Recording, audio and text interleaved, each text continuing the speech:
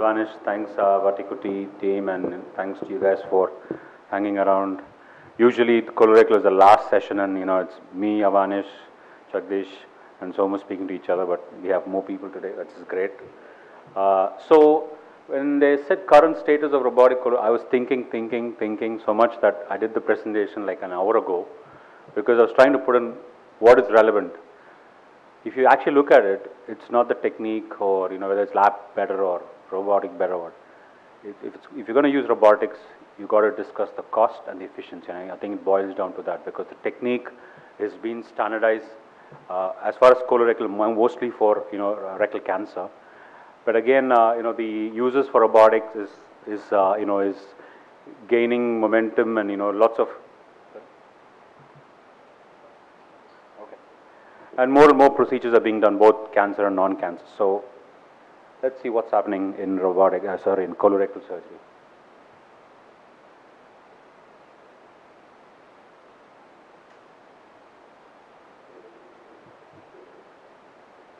Okay. So current use, you see, most of it is going to be in rectal cancer TME, and Avanish's case, it's going to be plus beyond TME, which he does, I don't. Colectomies, rectal prolapse, transanal excision, sort of robotic TAMIS, a few cases have been reported. But most of the data exists for rectal cancer, some for colectomies and some for, rectopexy and TAMIS procedures. So this is what, I think this is the this is the slide which we all want to know. What is happening in India for, in robotic colorectal surgery? If you see, there has been a steady increase, but in 16, there were 296 procedures, and in 2017 there were 550. There's a good jump. But after that, it's about 100 more procedures a year. There is a steady increase, but not, it's not quadrupling. There are many challenges to this, there are reasons to it, and we need to look into those things.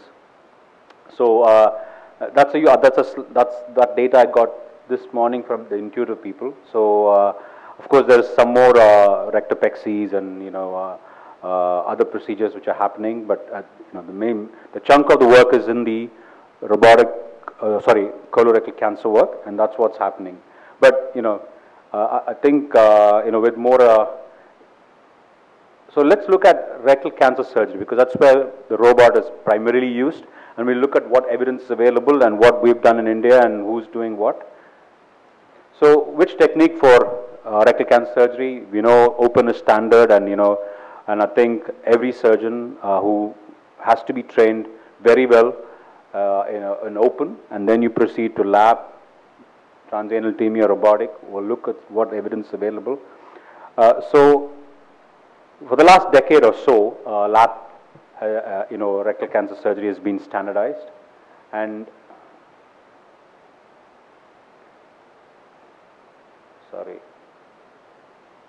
so we know, lab rectal cancer surgery is the standard of care as it stands, but there are challenges with lab TME. One, in obese people, male narrow pelvis, bulky tumors, post-chemo rad, and again the conversion rates are higher in difficult cases compared to the robotic data which is coming out. So there's been several studies which have shown, the turn of the century, which showed that the lab is very good. But more recently, there are two studies which came out, sort of muddied the waters, the a la carte and ACASOC trials, which did not show failed to show non-inferiority, and that's where some of the problem lies now with laparoscopy compared to open surgery. So then a new technique called transanal TME was introduced. It's been, they were celebrating 10 years of transanal TME a couple of days ago by the experts Pat Silla, Antonio Lacey, Royal Hompes. So the funny bit is, I was trying to look at some of the papers. There's no randomized control for a lot of case series comparing with laparoscopy, and I was trying to look at cost data. It really doesn't exist, because there are, to do transanal TME, you need two teams, and you need a transanal platform. The transanal, we did a TAMIS the other day. The TAMIS port costs about 70,000 rupees, right? And then the instrument is stored, and then we need another team at the top end. There is a cost to it. So I'm not sure they've taken it the right way, but I think they're realizing, I think the peer group is realizing that they pushed it through with lots of meetings, a lot of training which went on without real data comparing techniques or the cost data. And again, you guys might have heard about the Norway moratorium. Did you guys hear about it? Yes. So there was an audit which showed that between 2015 17, I think, 17 and 2 years, they did 110 cases, out of which 9.5% of the cases is recurrent. Okay, and the recurrence was strange compared to the normal recurrence we get, being multicentric in the pelvis, which is very unusual. So they were trying to figure out what is the reason. Why is it poor technique? You're not closing the first string properly. Is there tumor cells leaking, or you're insufflating with air seal, high pressure, where the tumor cells are getting embedded in the pelvic sidewalls, so that's where recurrence are. So they've said in Norway they stopped doing until a national audit is done, and they find out the reasons. Or the guys who are doing it are all trained in England and in Barcelona, and were good lab surgeons, and so it's still not clear. Although if you speak to Royal Home Press and they would say that it's probably related to training, technique, and so there is more focus.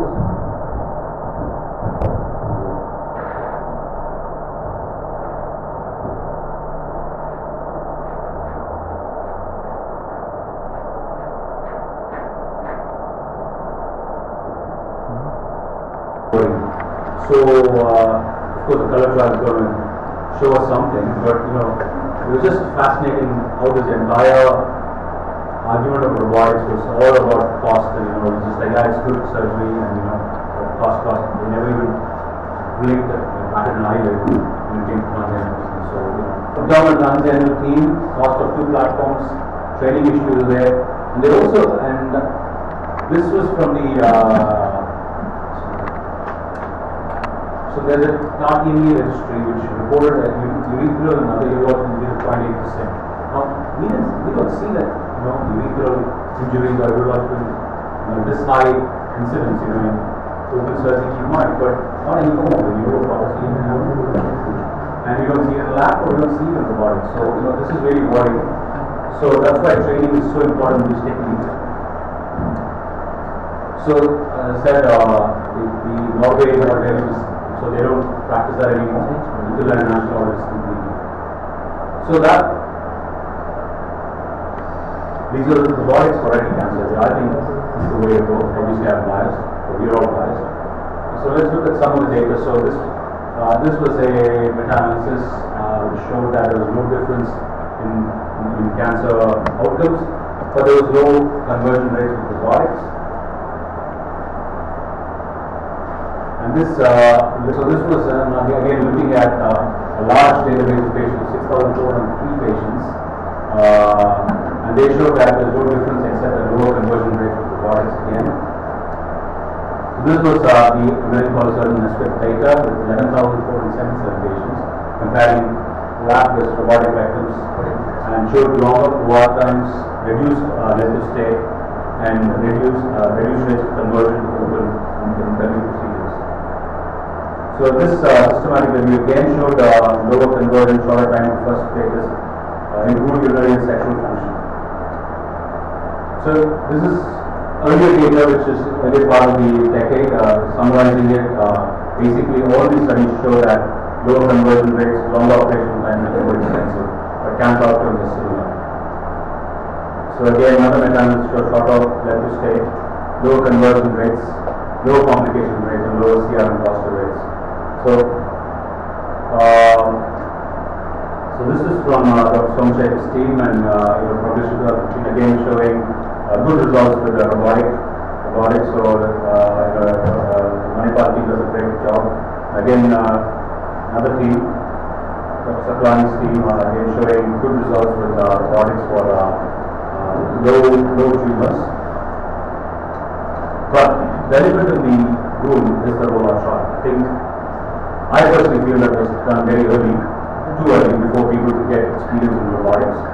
And And basically it showed that the randomized control trials comparing robotic with conventional laparoscopy and surgery on risk of conversion to laparotomy. So it did not show any significant reduction in conversion rates and no other advantages.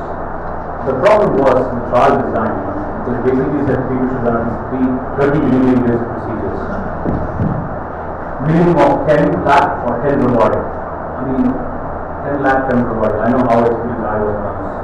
I had done 10 on lap or 10 robotic. So I think that's the problem. Because if this trial is done now, or like one, like Dr. Somshay, for example, who does both in a minute, he does them, I'm sure the results will be different, or advantage, or even doing high volumes. So I think that's the problem with this trial. So again, a lot of the arguments against robotics for colorectal cancer surgery or rectal cancer surgery comes from this trial. So I think it's time to do another trial, but I don't know how feasible or easy that's going to be. So looking at urinary and sexual function, there are several studies which show that I'm going to run through the other slides, but it will improve, it's better with robotics. And there was recently published studies saying that if you have a low volume robotic service, your outcomes are going to be good. I think that goes for any surgeon technique. If you are doing very few cases, rarely the outcomes and so there is a good paper from Rashidi which showed that if you are a high volume surgeon doing robotics for colorectal surgery, your hospital stay is lesser, the mean operating time will be more, your conversion rate is almost 1/4 of what's compared to laparoscopy. But if you look at the overall cost, they match up. So basically, the high volume surgery, your robotic and lap cost should more or less be the same. That's what we're trying to say. So to summarize it, basically you're going to get with robotics, colorectal cancer surgery, shorter length of stay, lower conversion rates, equal oncological outcomes, better sexual and functional outcomes, increased operative time, but I think that will improve with experience, and increased cost. But again, these are all case studies. This is only one RCT as we discussed. Most of these studies have used the SI or the S model. The XI is more suited for colorectal surgery because it's multi-quarter surgery. And I think with increased volumes and experience, we will reduce operative time and income cost. So it looks like cost and operative time are the only major barriers for adoption of robotic rectal cancer surgery or colorectal surgery.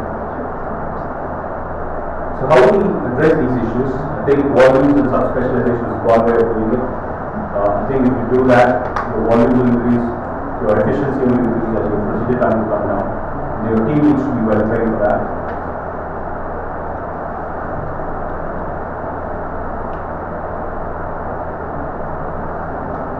So, a few slides basically saying that summary of outcomes of like surgeon volume rectal cancer. The more volume you do, the outcomes are getting better. You can see all the morbidity, post-op attack, all comes down if you subspecialize and doing high volume rectal cancer surgery. And again, if you're colorectal trained, you're more likely to perform a restorative procedure. That's what this slide shows, compared to a abdominal perineal resection. Again, if you're colorectal trained and if you do more resection, like in this study, more than 21 or less than 21, your local recurrence and disease specific survival is better if you're colorectal and high volume compared to non-colorectal and low volume. So this Cochrane review again confirms the same. And so if you subspecialize or so basically procedure specific volumes, that will more you know your skill set will improve in that particular procedure and you will see better outcomes in due course. And team training is so very important as we were discussing this morning. So very good talks which was touching on why it's important to train to have a two-team approach. I think the surgical team, as of robotics, is really a two-team. I think we need to train them console surgeon and very specific bedside team who are super efficient so that you can cut down on time. You become and so the console team is the main surgeon, is maybe the proctor too, responsible for the robotic section. The bedside team has a main assistant, trainees to be part of that, scrub nurse. This team is responsible for patient positioning, code placement, retraction safely, specimen extraction and anastomosis. There are significant benefits of splitting the roles. You can interchange the roles. It's very important to train both these teams specifically. As Dr. Gagan was saying this morning, he doesn't go talk to another person without the bedside. And for our team, Aswar here, he's amazing. Because after some time, when when arm get, I'm struggling, he spots it very early on and takes that, hey, move these up. And I think it's very important. And I feel that I need to go and see what he's doing, because you can't just do the section, go away, and then when you went to proctor, you get stuck. They ask me questions like how to do it, and go away, that's it. So I think it's very important to keep changing those roles backwards and forwards for your team to become super efficient. And so what we do is we try to post these cases first in the morning. We start early. The private hospitals, so it's a different game. So we try to get it table at 5:36 so that we don't get delayed by 20 minutes. By 6:30 we meet the night clock, and by 9:30 we're done and we're ready for the patient. So that way it keeps case you know exactly what I'm going to do now. We don't get frustrated following on somebody else. And we've done away with using, because a lot of people use a lap stack to do initial laparoscopy and put the boards and do some section. I think you can do all that. We use the robotic camera, the radiation, we take it down. We don't break the robot. We look for any hereditary disease or metastasis which hasn't been spotted on the scans. So we do all that without the lab stack, because again that reduces the cost. I know in a nationalized institute, center or cost may not be that important, but it is important because somebody is paying for it. And I think if you all get efficient and try to think about cost, I think it will really make a big difference with more happens. So always think what you can avoid. So don't break the robot until you're sure you're going to proceed. Because again, it's only $4,500, but it is $4,500. Somebody's paying for it. It's our money in the end. So then standardized procedure. You may want to sort of have a day out with the team. Say you're going to adopt a procedure, split it down. How you're going to do it? Go visit a center which does lots of it. Get proctored. But I think it's important that the entire team is familiar with the steps and you try to repeat it, and you sort of become a type of practice. I think that's where you see improving outcomes, cost effect coming in. So again, to improve efficiency, what we use is not that fast and wide. So we only use two instruments, two arms. We don't use the third arm. Good thing is camera and our control, which I think is the biggest difference between laparoscopy. Wrist instrument for vessels, pelvic dissection, colorectal and sphincter. Bipolar grasp on the left hand and monopolar on the right hand. That's what I normally use. And we use traditional lap bar grasp first to retract bar. We don't need to use another instrument here. And I use a half-line gauze to dab. We don't use suction.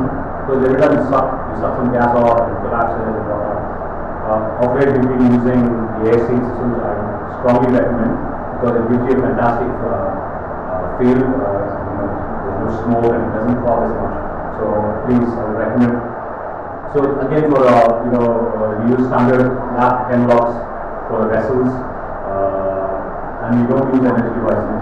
The more you do, I remember when I started out with laparoscopy, we used to use harmonic and whatnot. There's a lot of showering and fluid. And I think at some point I visited Andhra Pradesh and post for that. And he was using a lot of hook or monopolar sharp dissection, and I found that extremely useful. And now we sort of converted into really laparoscopy days, and we use the same, and I think that's fantastic. As long as in the plane, you do even in very difficult post-chemo bulky tumors, you would be fine.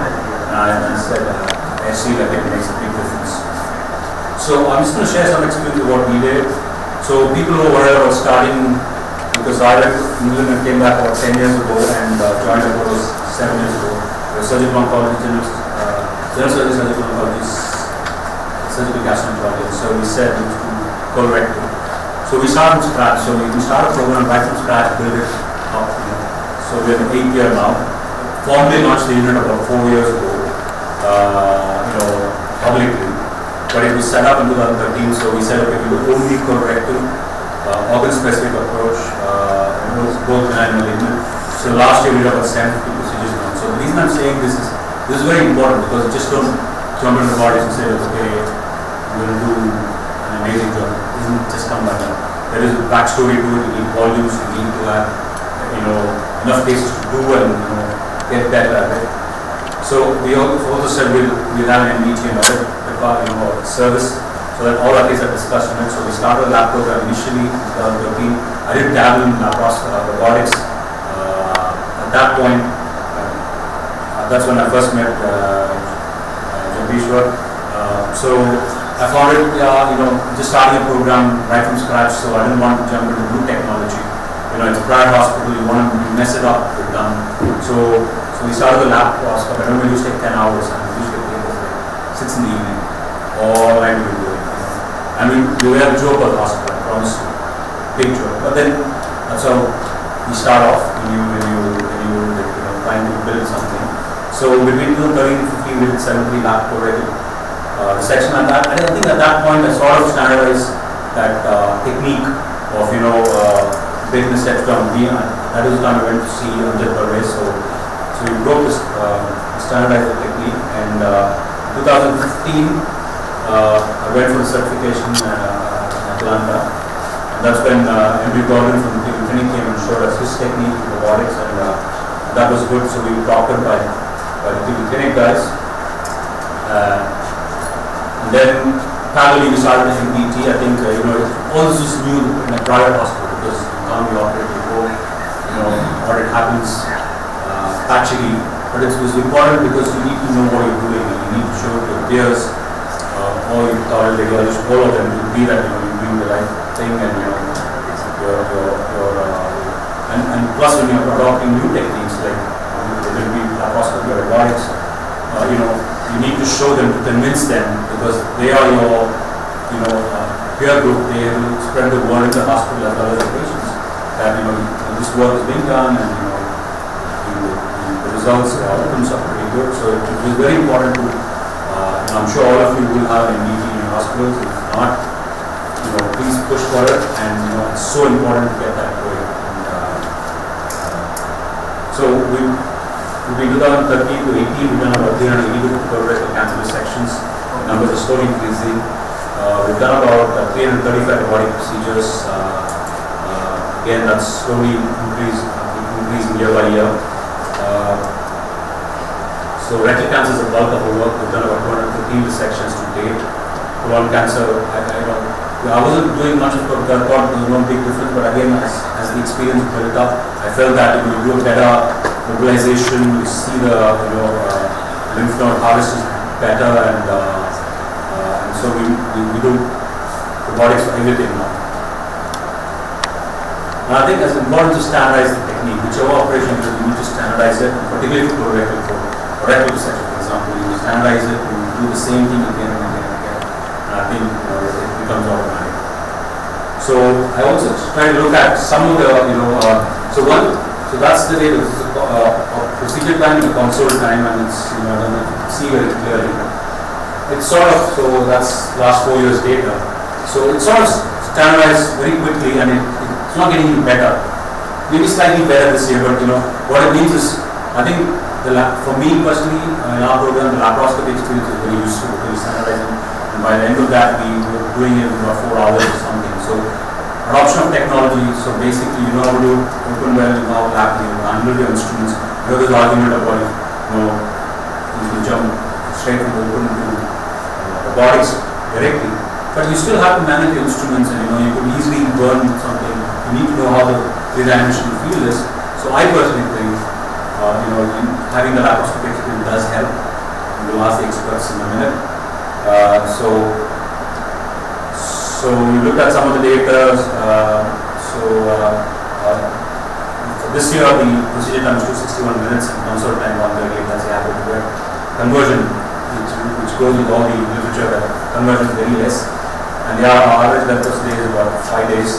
But it could be lesser because probably most of our patients come from out of town, so we tend to stay a bit longer. But the important thing is with all the efficiency steps we've taken, the cost has come down. In a private hospital, an average cost of about 4 lakhs, I think, is in a general ward, I think is achievable. Apollo may not be the most expensive hospital, people say.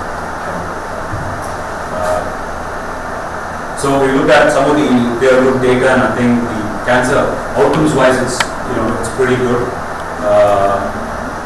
What I found was in rectal cancer cases, the first 75 cases and second 75 cases, the time was more or less stable, but slightly better. And importantly, the cost is coming down. That comes with experience and all the efficiency measures we take. So basically, if you have the training and you subspecialize, you build on volumes, and you refine your technique, and you refine it further, you reduce your operating time and the cost, and all this will be better patient outcomes. So how do we further take on that is lots of new machines are coming. I think it's great for us. I think it's an exciting time to be in robotics, particularly for colorectal, I think.